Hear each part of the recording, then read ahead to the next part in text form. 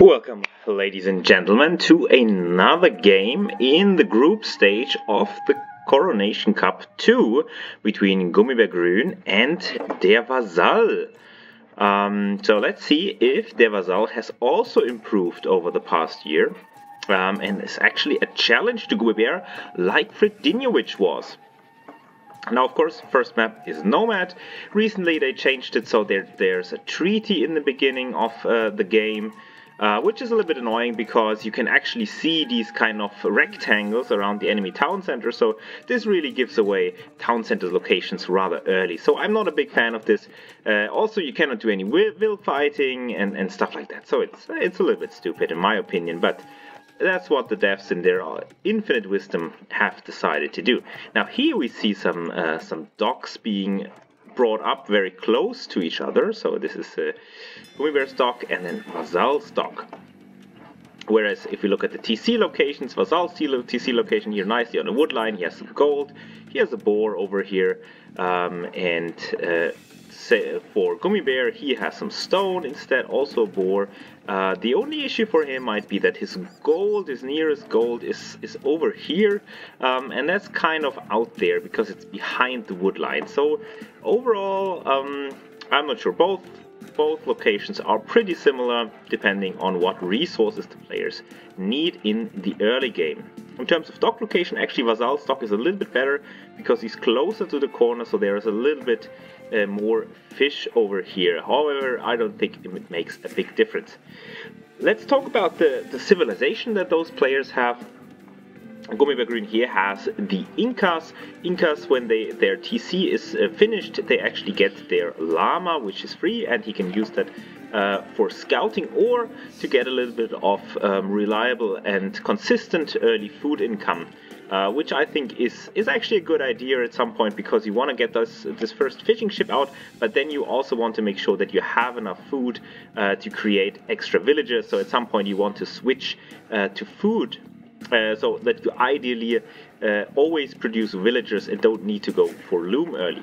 Now Vasall, on the other hand, he spotted Gummibär's position, and so he did an early wall off over here. So that's a nice idea by him to really close this off. However, what I would have liked is if he walls this off, then he should have just lamed this. And instead of walling off here, he could have walled off here and also taken the deer at some point.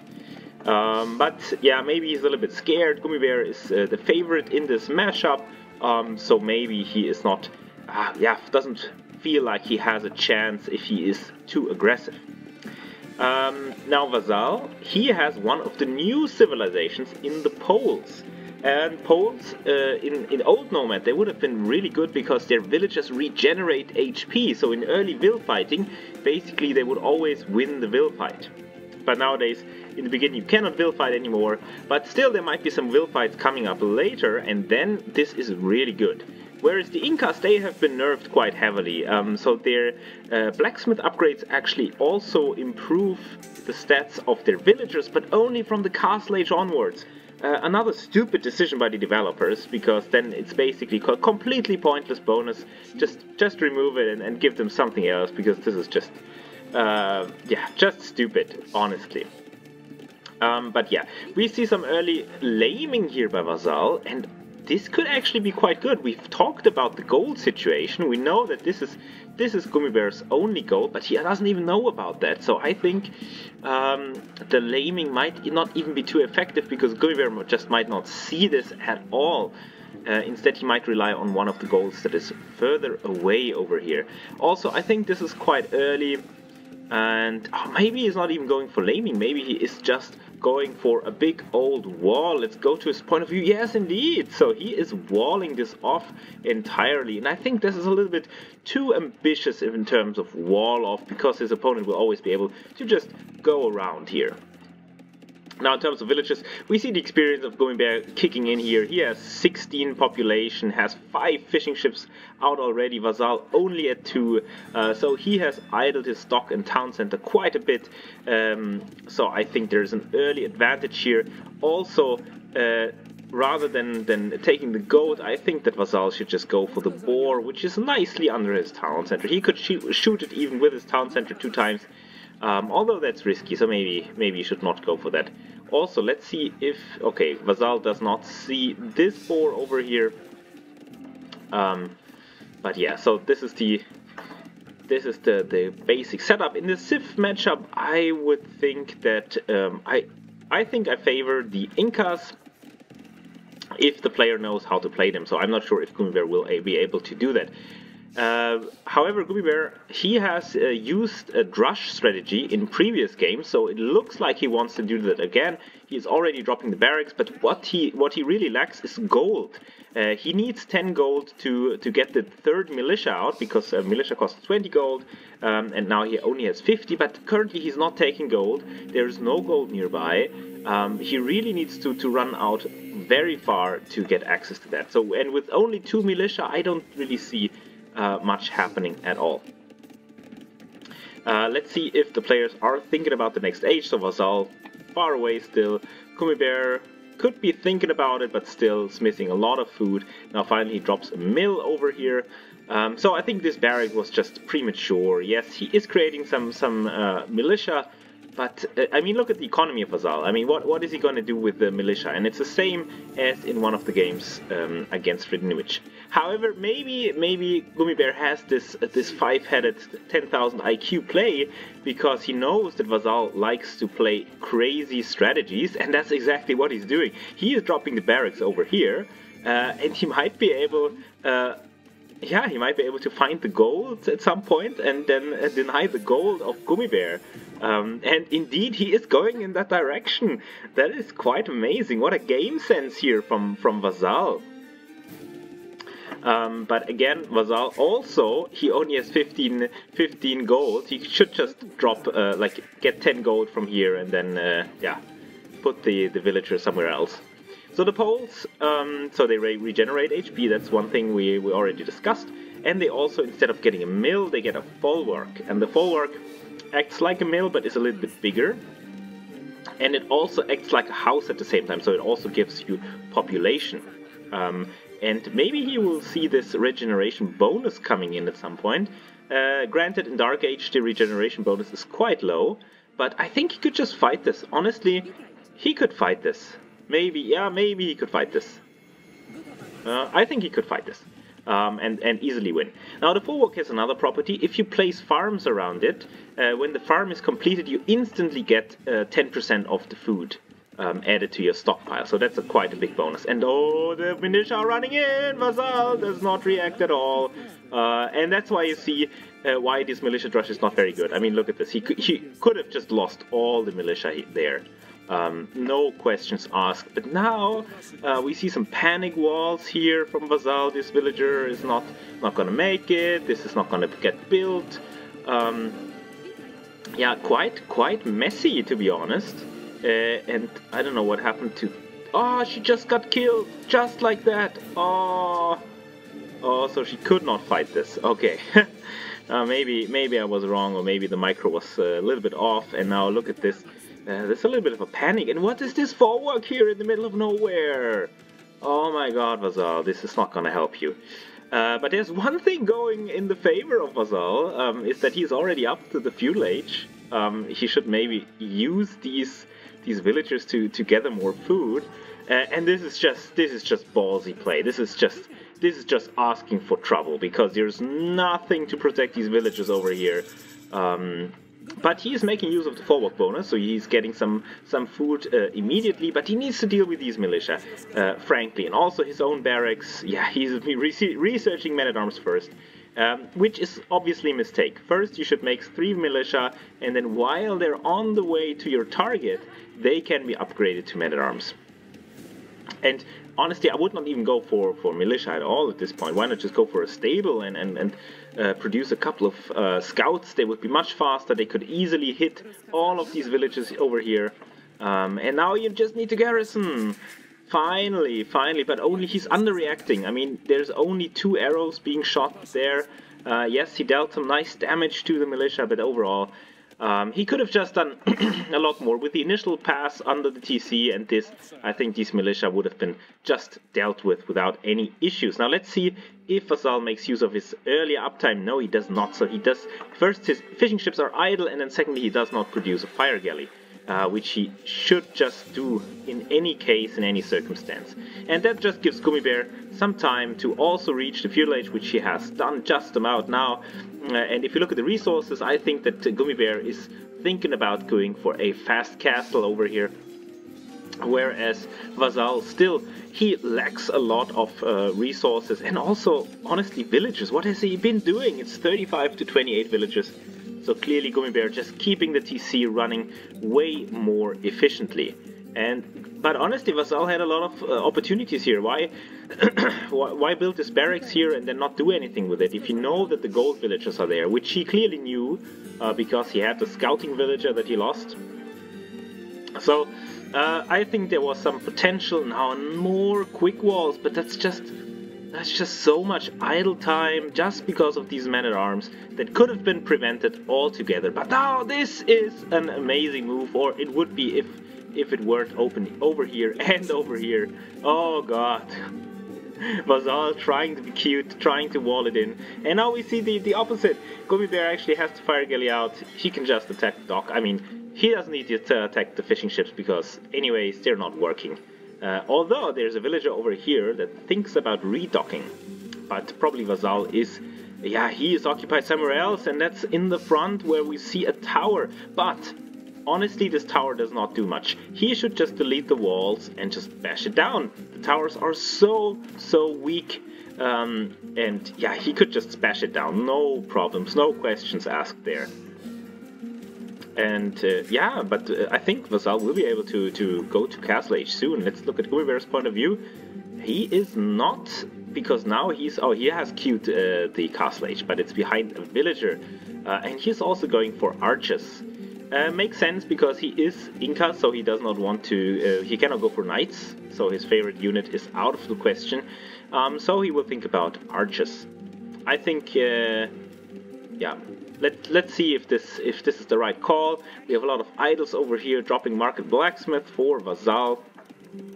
These men-at-arms, I mean, they're still alive, they did some damage, but overall you can see that they're not too effective on Nomad in general to go for this early drush. I think it's much better to get an earlier uptime to contest water earlier.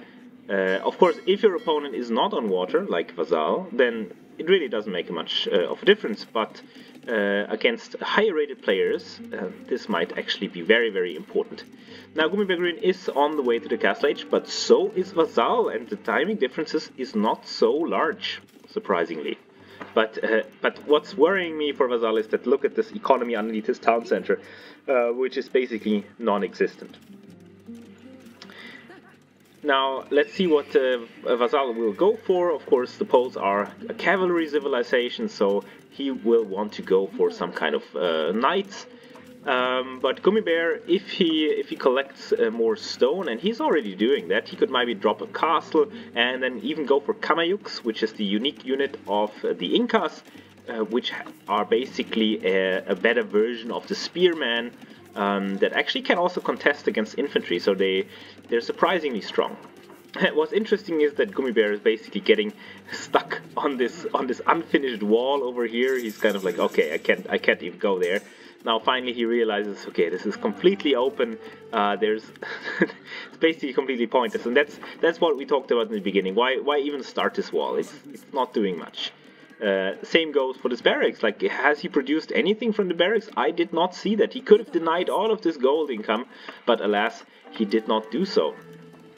Now the Vasall economy is very spread out, and let's see if Gummibear realizes this. Maybe he can see the top tree here if he pays close attention, and he's diving underneath the TC. That's very ballsy, but yeah, he's not really getting punished for that. A little bit maybe, losing some HP, but overall not too bad. But now both players are in the Castle Age, and that means that Vasall can go for knights. And if he should not trickle them in, yes, exactly, he should wait for both knights to just overwhelm this force of Gummibear. Now also at the full work, researching heavy plow. And the whole gold issue that we talked about in the beginning was in the end a non-issue because there was no aggression from Vasall. Otherwise, this could have been ugly for Gummibär. Having no access to gold could have been quite bad.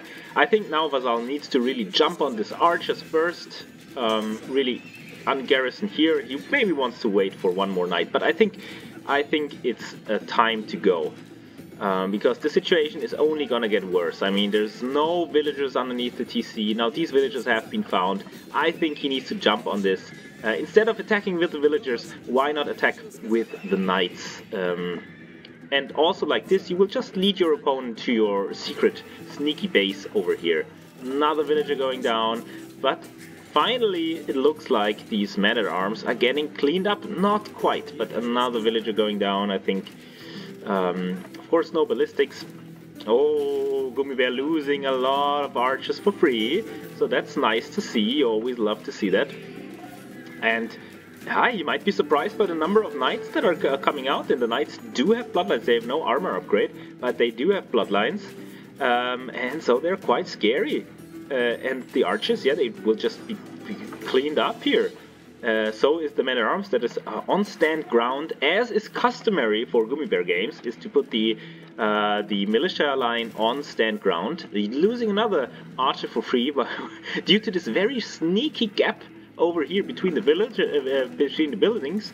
And now I think Vasall has a real shot at doing some damage in Gummibär's economy. All of these villages are exposed, these villages are exposed. He could even dive into, maybe clean up the tower, dive into this one. There are some villages here that could be hit. I just hope that Vasall is not too scared of his opponent, and that he can just counterattack here. And maybe use this knight to attack this archer. Just to clean up any stray reinforcements. It's always good to just make sure that your opponent cannot stream in more reinforcements. But here we see the problem that Vasall does not have any armor on his units, so there's a lot of damage to be had on them by the crossbows. And there's still spearmen in there. Vasall really needs to run. He needs to go for the gold, and he kind of missed the chance to go for that. Now there's a town center coming up, and I don't think this will be denied. Maybe one or two villagers will get picked off. No, not even one villager is getting picked off, and this counter-attack of Vasall is basically thwarted. And look at this, I mean, this tower is there, and he could have just battered it down, and then he could have still taken wood over here. I mean, luckily for him, he's super ballsy, so he just takes the wood over here, takes his food over here. This is a very nice looking farming setup. And Gummibär doesn't notice, but this is really, really dangerous. And look at the villager difference. Is Vasall even... He's not producing any more villagers. So one point of advice to Vasall, if he hears this, always make villagers. No matter what, press the hotkeys, always make villagers. That's really the difference between basically your performance and Gummibär's performance. Look, imagine if you were at Gummibär's villagers. He would be unstoppable with the knights that you could produce with then. But alas, now some archery ranges are coming up sneakily on the side. I think he will go for crossbows himself as poles. Okay, that's interesting. I thought he might go for skirms, but it makes sense. He has a lot of gold in the bank, so instead of going for that.